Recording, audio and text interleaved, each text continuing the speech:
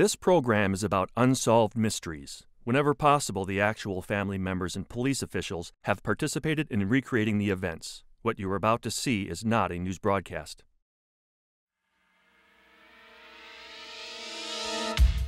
Judge John C. Fairbanks was a respected pillar of his community. The residents of Newport, New Hampshire regularly turned to him whenever they needed help.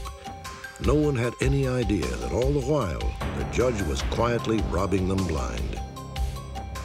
In 1988, at a lonely roadside service center, a young woman courageously fought off a brutal unknown assailant. The surprise attack carried all the earmarks of a serial killing. Now authorities have constructed a chilling psychological portrait of a man who may be responsible for the murders of 7 women. When Sue Scribner was just 13, she learned of an astonishing family secret. In 1942, her mother gave birth to twins and then gave them away. Perhaps you can help end Sue's search for her long-lost brother and sister. And a heartwarming update. Thanks to our broadcast, a father and daughter who have never met have finally found each other. Join me for another edition of Unsolved Mysteries.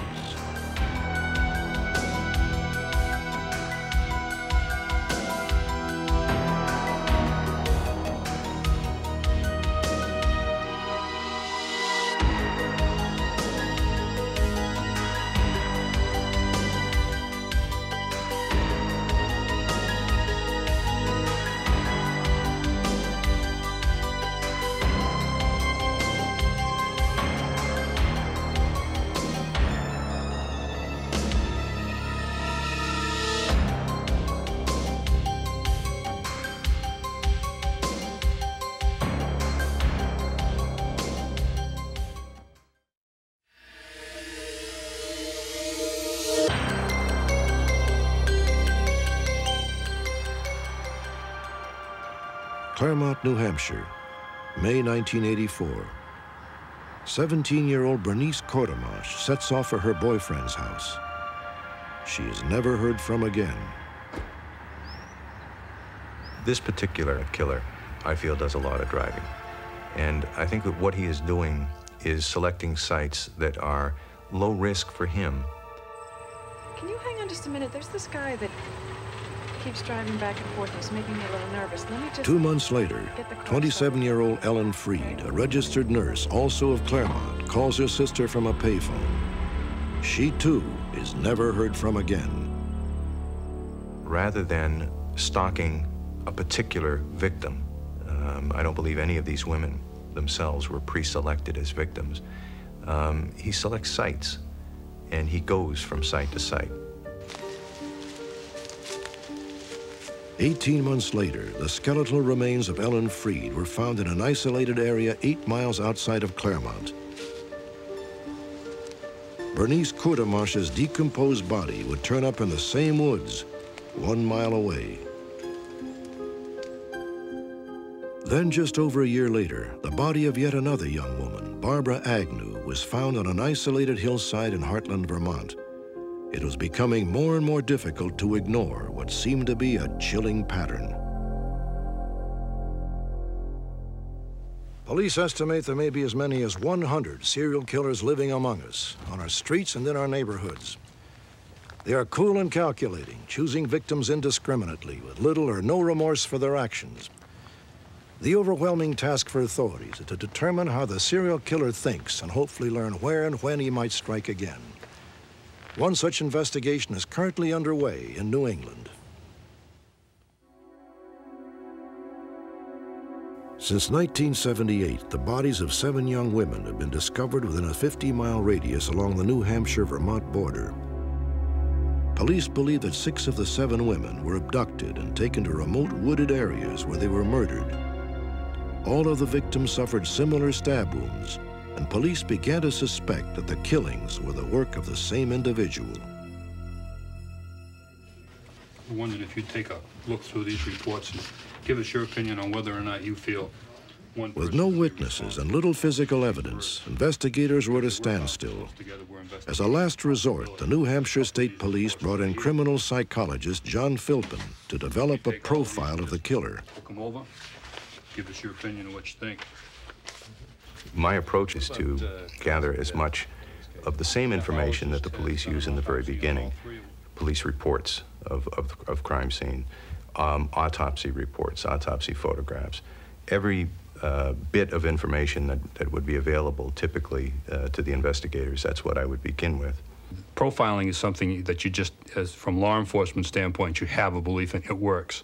It's not so scientific that it is absolute. It's not going to tell you this is the individual, but it does give you the type of individual that you can be looking for. If you have a suspect, it can tell you whether or not you're on the right avenue or the right approach. In the beginning, I did make several trips out to the locations where Bernice and Ellen were killed. The first few times that I went was simply to have something of a feel for the place. When I was there, what could I hear? What could I smell? What was the place like? What would it have felt like to be there? How could this crime, this very bizarre dance between two people, how could it have been choreographed in this space? How could it have happened? When I get to the point where I'm beginning to develop some feel for what is going on in the mind of a killer, I'll go back to the scenes, using what I have learned and simply going through what might have happened, just as though I were him. I'll do anything you like. What am I hearing then? Do I hear the noise of the river going by, or is that blocked out? Am I so focused on the activity of killing that I don't hear that? What does it tell me about this person's ability to perceive in terms of sound, in terms of what I'm feeling, in terms of what I'm able to see? Part of what goes on with this killer is that he has a very strong need to take these women away alive, transport them to the site that he has pre-selected, during which time clearly he owns them. They are his to do with whatever he wishes. And part of that, I think, is this process of scaring the daylights out of him. Midnight, August 8th, 1988, Winchester, New Hampshire. A 23-year-old woman named Jane was on her way home from a county fair when she stopped for a soft drink. It was a hot, muggy evening, and Jane was 7 months pregnant. If there was a serial killer on the loose, this was a perfect setting for him to find a victim.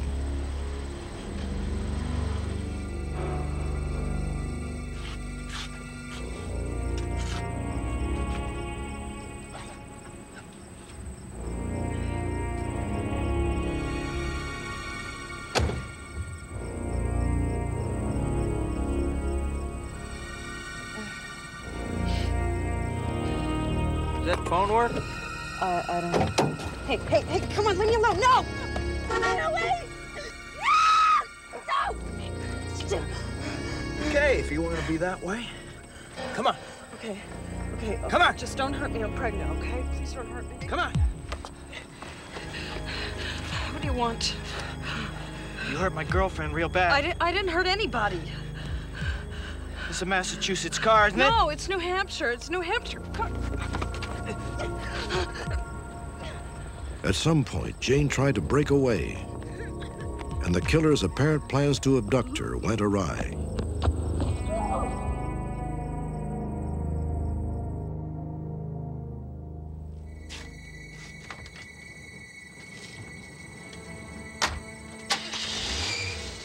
He had walked all the way to his vehicle, and by this time I was rolled over to my belly and started getting up on my hands and knees.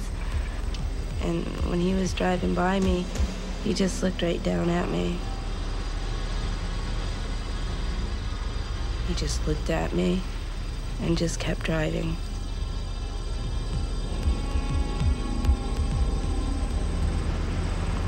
I could feel the blood rushing out of me, and I thought I was gonna die. I kept telling myself, Jane, you're gonna die.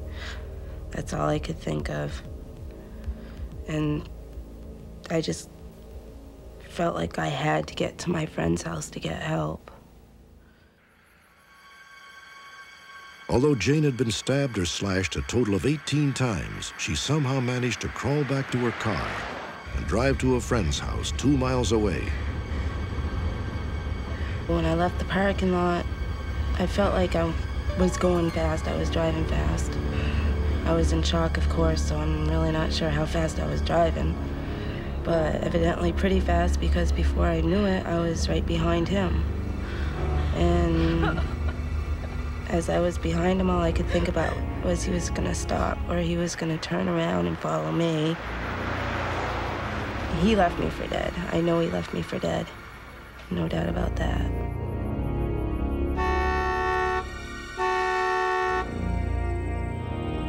When Jane reached her friend's house, her attacker drove on. Frank! Frank! Up the road, the attacker turned back. He stopped momentarily in front of the house, then disappeared into the night. Vital signs at this time are BP 90 over 60. We have a pulse. Miraculously, none of the stab wounds hit vital organs or Jane's 7-month-old fetus. We're gonna take you to the hospital. 2 months later, she gave birth to a healthy baby girl. If you feel more comfortable with your eyes closed, if you choose to close your eyes, Jane agreed to undergo hypnosis with John Philpin close down. and was able to provide a graphic eyewitness account of her terrifying ordeal. Very peaceful, very calm feeling. From what Jane said during the hypnotic session, it became clear to me that she was not stalked. Her decision to go to the fair was a last-minute decision. She had no sense of anyone following her, either going to the fair while she was at the fair and leaving the fair. She was able to supply very specific details of this man getting out of the car and coming up on the other side, making some remark about the telephone. That phone working? Hey, leave me alone! Leave me alone! Get away! Get away! This man is very deliberate, very methodical, very calm. We know, especially from the graphic description that Jane provided for us, that he doesn't get rattled, that he's very much in control and very patient about what it is he's doing. You hurt my girlfriend real bad. I didn't hurt anybody. He seemed so calm and so cool about everything throughout the whole thing. I mean, he never got mad. He never showed nervousness. He just was so calm. And everything was just as if it didn't bother him.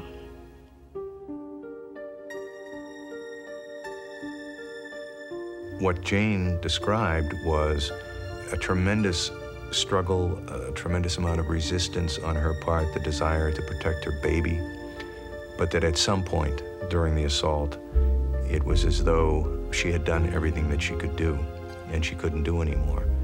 And she stopped struggling. And it was at that point that the assault stopped. It seemed as though the greater her resistance, the more determined he was. That as soon as her resistance began to wane, the attack ended. As you begin to drive south on the highway, Jane, what are you seeing? I'm coming up behind another car, and it's, there he is, that's him. That's him. The license plate, Jane. Focus in on the license plate. It's dirty. 662. It's too dirty. I can't see it. That's a picture that you can hold. You can hold that picture.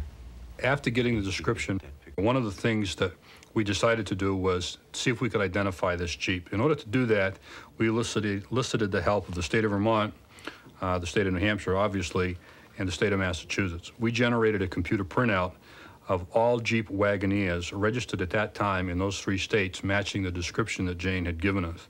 Jane described it as between being a 75 to an 85. Police narrowed the search to 1,350 Jeeps throughout New England. Unfortunately, none of the leads pinpointed a suspect. Once again, the investigation was stalled, but with one crucial difference. The police still do not know who the killer is, but thanks to Jane's eyewitness description, they do believe they know what he looks like and how he thinks. I think he is a loner type of person, prefers his own thoughts, his own fantasies, doesn't like intrusion. I think his view of women is extremely negative, to the point of hostility, to the point of viewing them as arrogant, intrusive types of people. So that I could see him making an adjustment that we might call within the realm of the normal, but it would require, I think, very limited exposure to groups of people. I just feel really fortunate to be alive, but I just wish he could be found so it wouldn't happen to somebody else. Maybe they won't be so fortunate like I was to live.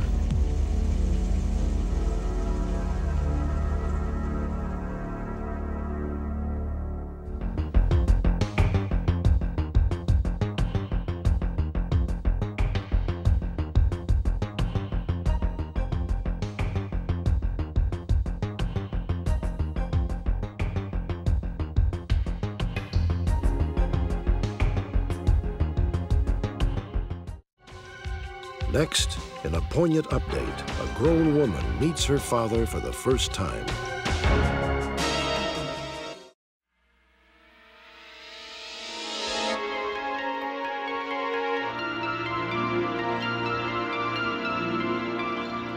By the power vested in me, I now pronounce you man and wife.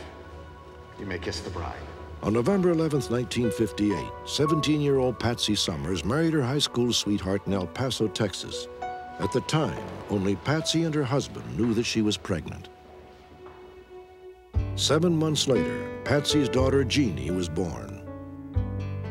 From a very early age, I felt very different and separated from my family. And no one intentionally made me feel that way, I don't think, but it was just a knowledge I had that was, I guess, in my subconscious. After her mother's death in 1983, Jeannie learned of a shocking secret. A passage in Patsy's diary revealed that the man Jeannie had known as her father was not her father at all. The diary detailed how Patsy had gone to a local park after an argument with her fiancé. There she met a young enlisted man stationed at nearby Fort Bliss. His name was Duncan. Patsy was immediately smitten by the handsome young soldier, and they soon began dating. She never told Duncan about her fiancé, or her fiancé about Duncan. My mother, she thought of Duncan as a very kind person, and even stated that of all the people that she had known, that he was the kindest person she had ever met. 6 months later, Patsy Summers was pregnant. She was sure that Duncan was a father, but fearing her family's reaction, decided to marry her fiancé as planned. There's something I want to talk to you about. Patsy, what is it? Patsy told Duncan that she never wanted to see him again. He never knew that he was the father of her child. My firm belief is that secrets only cause people harm and cause a lot of suffering. And that's why, for me, the truth has to come out, and I have to know who Duncan is. The night that Jeannie's story aired, a woman named Suzanne Gilmore was watching our broadcast at her home in Lake Wylie, South Carolina. At the time, Susan's husband, Duncan, was fast asleep. Jeannie's mother had written in her diary that he was the sweetest, kindest person that she had ever met. I just said, that's my Duncan. I knew that it was my Duncan. And the next thing I know, my wife woke me up, and she said, "Were you ever stationed in El Paso, Texas, at Fort Bliss when you were in the Army?" And I said, "Yeah." She said, "Were you there in 1958?" And I said, "Yeah, I was there in 1958. And she said, "Did you ever know Patsy Summers?" And I said, "Yeah, I knew Patsy Summers." "Did you sleep with her?" And he said, what? He just kind of came awake. And I said, "It's very important. Did you sleep with her?" And he said, "Well, yeah." She said, "Congratulations, you have a daughter, and she's looking for you." And he just came awake like a shot. It was like, "She's looking for me?" And I said, "Yes." As soon as I heard some of the details, I knew immediately she was my daughter. And I don't want to say it was matter of fact, but I just knew that she was my daughter and that we had to be together and I had to see her and I had to respond. 9 days and dozens of phone calls later, Duncan Gilmore and his wife Suzanne arrived in Houston, Texas. On May 3rd, 1991, father and daughter met for the first time in their lives.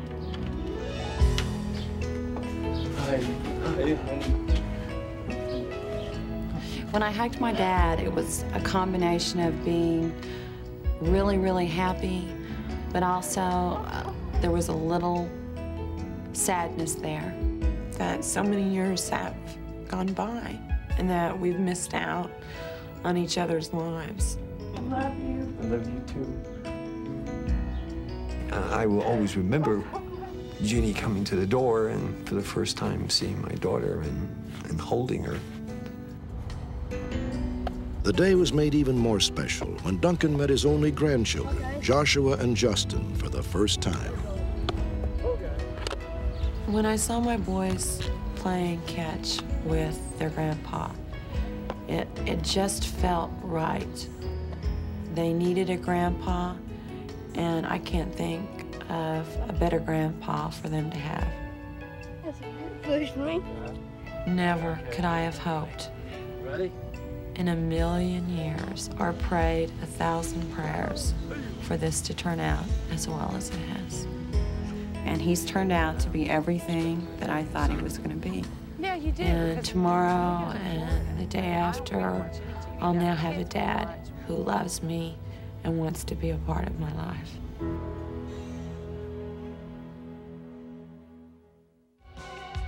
When we return, a respected judge has been accused of stealing more than $10 million from his friends and neighbors.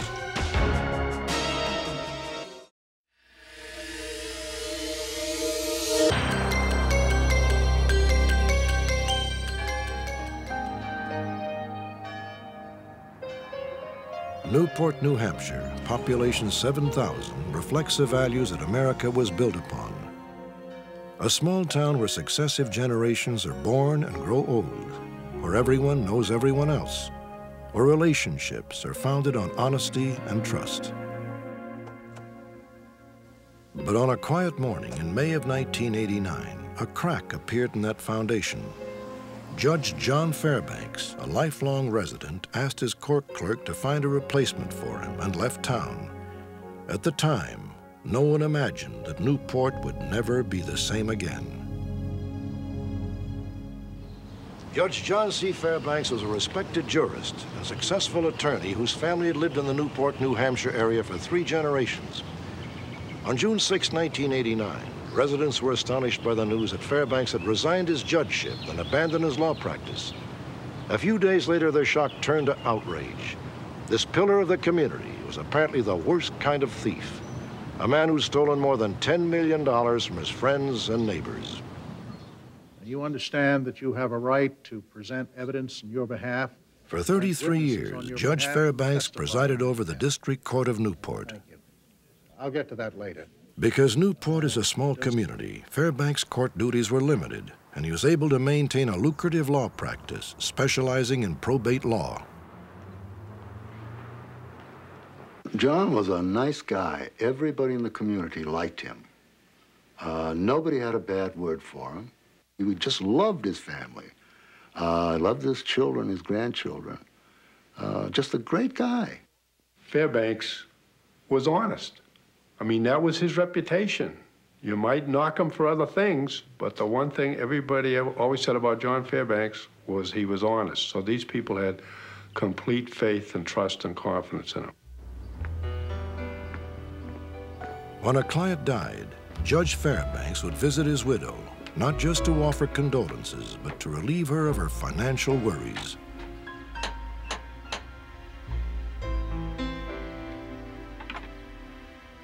Good morning.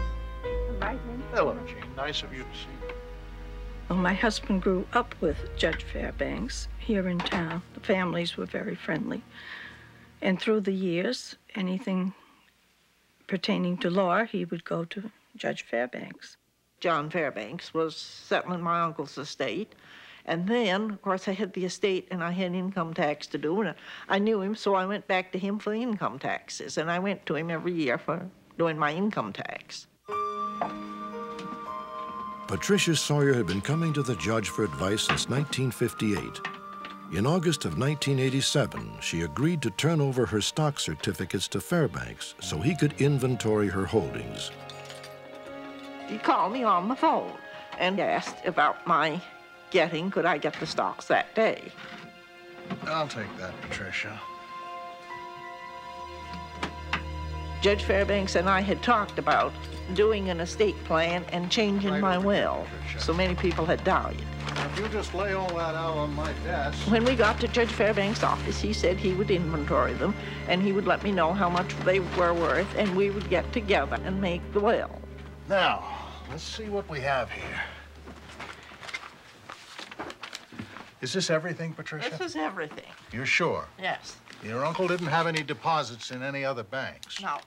He never got back to me, and I prodded John a few times, but he was awful busy, and he hadn't got to it. And then we'll be able to plan the estate. Yes. Patricia, you don't have any idea how much this is worth. I have no idea. All right. There. October 12, 1987, Black Monday on Wall Street. The repercussions were felt worldwide, even in Judge Fairbanks' courtroom. How fast were you going? 60. How do you know you were going 60? Well, I almost never could. We'll take a brief recess. All rise, please. The stock market crash I remember very, very well. It was the judge's 65th birthday. He made a couple comments about turning 65 is just wonderful. The stock market crashes on your 65th birthday. The secret of a stock market crash is not to panic. Hello, Ed. Now, what's the problem?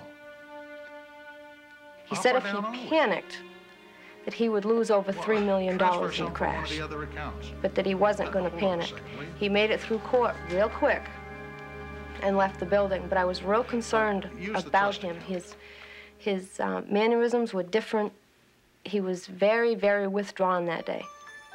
John, when am I going to be getting some dividends? Oh, we'll be getting it Within a month, the effects of the crash had trickled down to Patricia Sawyer. I asked him why I wasn't getting dividend checks, and he said that due to the stock market crash, my stocks had gone down, and he was turning the dividends back in to bring the stocks up to where they were before the crash, before the drop in the stock market. And I believed that.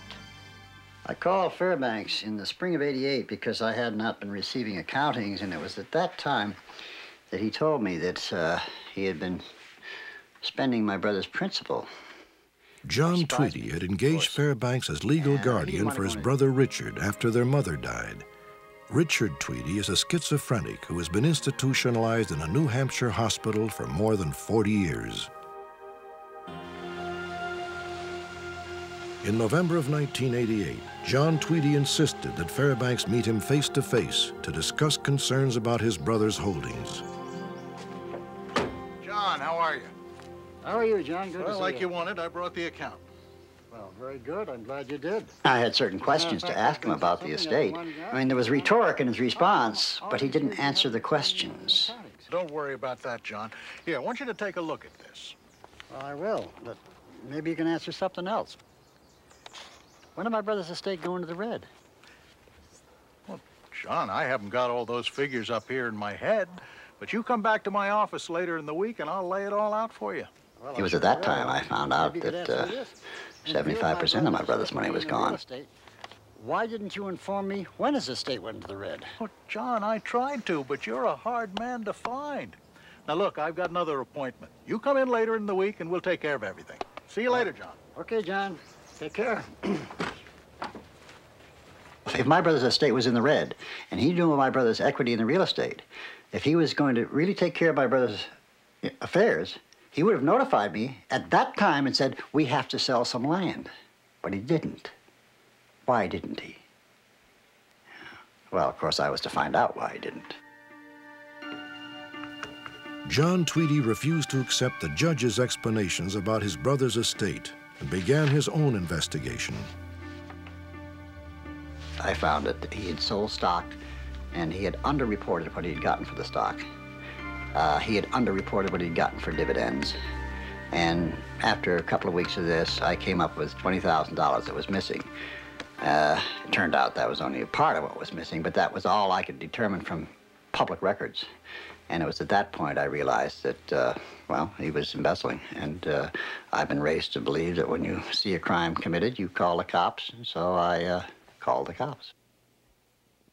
We drove over to look at Fairbanks's house here in Newport. And we saw the house and we felt, gee, that's got to be $500,000. We were aware that he had a home in Agunquit, Maine, which is a pretty expensive area to live, right on the ocean, that was worth $600,000 or $700,000. And we looked at each other and said, this guy's a thief. Judge Fairbanks' house of cards was tumbling down. On June 6, 1989, he resigned from the bench and retreated to his summer home in Maine. When John Tweedy's charges were made public, other disgruntled clients began to come forward with their suspicions. I had no idea that he was doing anything underhandedly until all this came out that morning. Judge Fairbanks had taken several other people, not only my account, but others in town. I wasn't the only one. He put these stocks into this stock brokerage firm as my agent, and I had never signed any papers giving him any authority. I had never signed my name on the certificates. He had done that illegally. Fairbanks had, in my opinion, had been doing this for so long that he had sort of milked dry most of the accounts that he had been stealing from. And along came Patricia Sawyer, who had almost $1 million in assets that he got in his hands. And it was like a gold mine, and he pounced on it. Authorities now suspect that over a 20-year period, Fairbanks may have stolen more than $10 million. As the investigation reached its climax, Judge Fairbanks spoke with Tom Hannigan from his home in Maine. I told him that all I wanted to do was to have him produce documents which would show that his accounting was true and correct. Look, let's keep this as quiet as possible. I don't want this to become a big thing. We agreed to a meeting. Okay. And then he called me maybe a week before the meeting and said that he had to postpone it. And I said, okay, and we set another date. And then when the next date came up, I came over to Newport, New Hampshire to interview Fairbanks, and he wasn't there. Finally, on December 28, 1989, the judge was indicted on 4 counts of theft. The indictments listed more than 100 checks written by Fairbanks, which transferred money from client accounts to Fairbanks' personal accounts. The next day, Fairbanks' pickup truck was found abandoned near his house in Maine. The judge had disappeared and has not been seen since. This has affected my life to the fact that I wonder what I'm going to do, and I'm going to have to sell land, maybe sell the farm. And the farm has been in my family since the original settlers came from Massachusetts with the rock steams. Well, I was in total shock. I still don't think I've come out of it. I just can't believe that anyone could do such a thing. He had a double life. He had two totally separated lives. And one of them was fine. You know, one of them was a man of great integrity, respected by the community, and the other, the other one was, well, classical. You know, he was into all sorts of things which are very shaky, very shady, and quite immoral. And very few, if anybody, knew the two existed.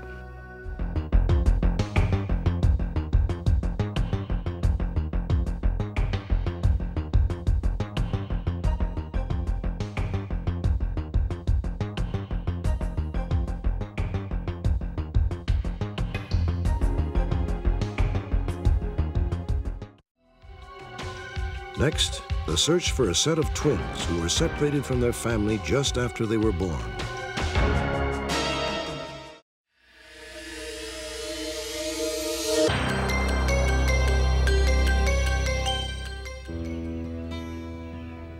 Growing up in the 50s in Red Hill, Alabama, life was slow and easy. Every day seemed pretty much like another.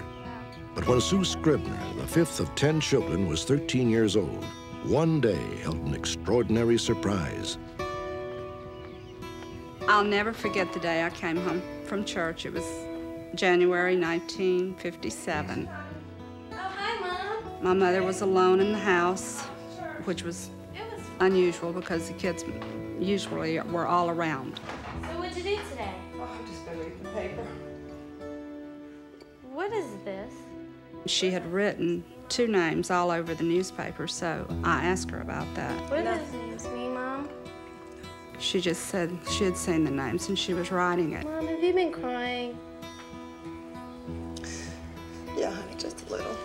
When I asked her why she had been crying, she told me about having a boy and a girl twin that had been adopted. It's time I told you. Told me what?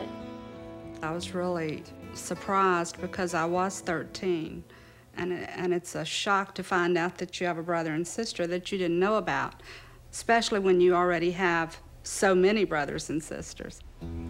2 years before you were born, I gave premature birth to 2 twins, a boy and a girl. Sue's mother, Callista, began to unburden herself. It had all begun in Winter Garden, Florida, at Orange County General Hospital. Slim, hurry. Okay, honey. Hurry, Slim. In January 1942, Callista went into labor nearly 2 months early. She and Sue's father, Slim Scribner, were frantic when they arrived at the emergency room. The doctor with you in just a minute. Excuse me, but could somebody please help me? My wife's going into premature labor. Oh, your doctor's name? Dr. Harder. Dr. Harder. Orderly, we need a wheelchair here right away. Please take her to delivery. Let me call Dr. Harder. The twins were born a short time later. Callista and Slim named them Paul and Paula after their doctor, Paul Harder. But they're so small, they're premature. We have some serious health problems. We have a heart condition and a blood disorder. Are they going to be okay, Doctor? Well, we think so. But they will require a great deal of medical attention. I asked my mother why they were adopted, and she said that they needed some sort of surgery for a congenital heart disease or a heart problem, and that they couldn't afford that. I know it's a difficult decision, but it's the best choice for everyone. She said that Dr. Harder knew someone perfect to adopt the twins, and that they would be able to pay for the medical expenses. Thank you so much. You're welcome. Really appreciate everything. The twins being adopted, it just stayed with her forever. She never got over it.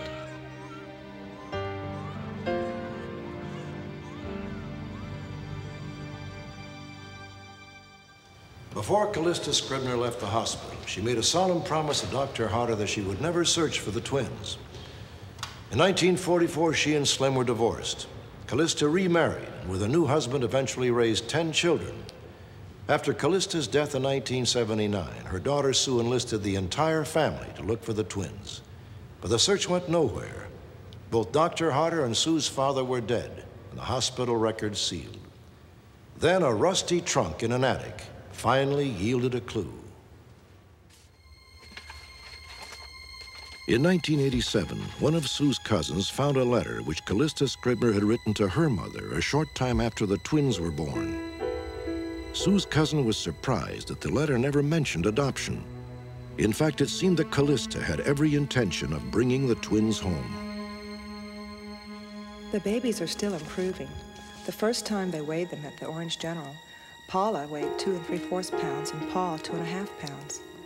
They told us the day before yesterday that they weighed 3 pounds 14 ounces and 3 pounds 11 ounces. So they're gaining right along. And also said they might be able to bring them home by the 1st of next week. When I read the letter that Mother wrote, it was almost exactly like she had told me in 1957. The only thing that the letter didn't clear up was why the twins were adopted. Because from the letter, you can tell that she did not intend for them to be adopted. The discovery of Callista's letter sparked new interest in the twins. Several newspaper articles followed, and one of them paid off. Hello?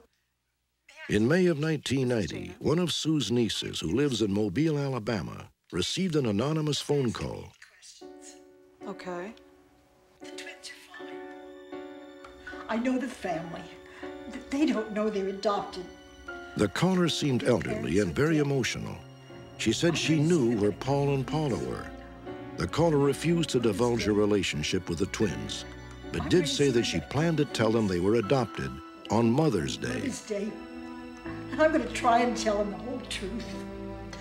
You'll be hearing from me in a couple of weeks, or else the twins will contact you directly. That's all. I called everybody in the family, and this is it. We found the twins. You know, we're going to hear from them or, you know, whoever the lady was that called. And counting the days, and when the day came Sunday, counting the hour, when, and I would not leave home. But nothing ever happened. As a last resort, Sue wrote an open letter to the twins, which was published both in Florida and in Louisiana newspapers.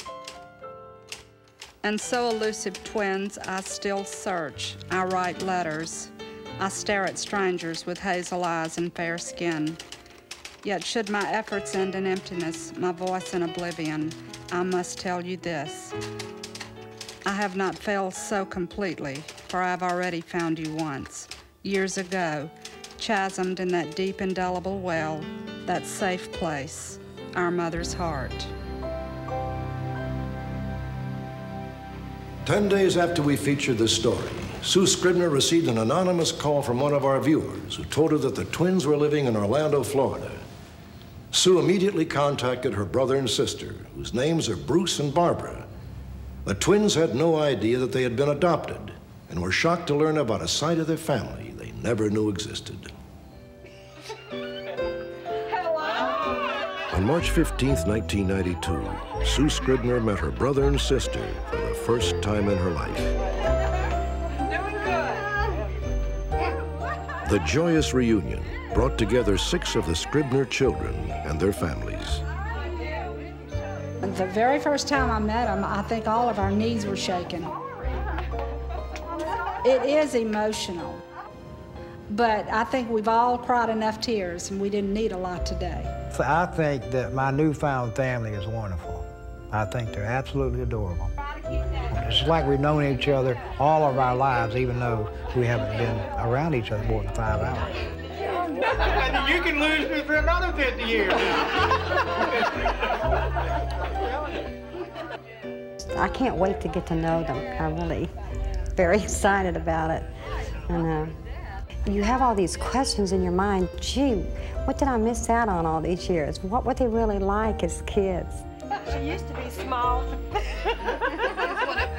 I think everybody's going to get to know each other, both sides of the family.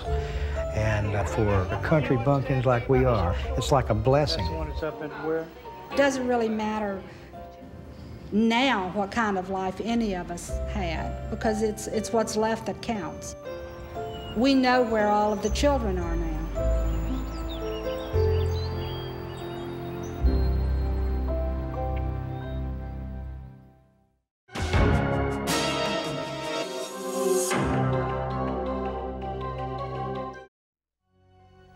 Join me next time for another edition of Unsolved Mysteries.